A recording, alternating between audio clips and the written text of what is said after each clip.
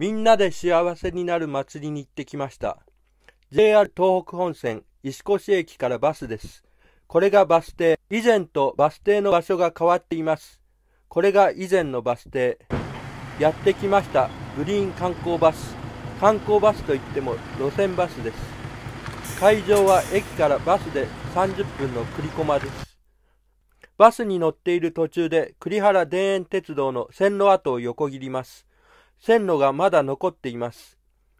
栗駒バス停が新しくなっています。以前は空き地でした。開会式です。栗原市長代理です。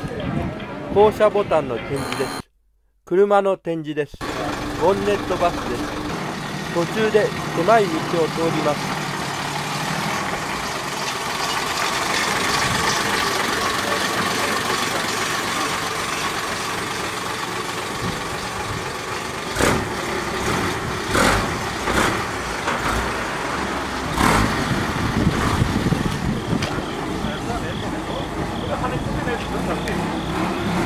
以上、テキトーニュースでした。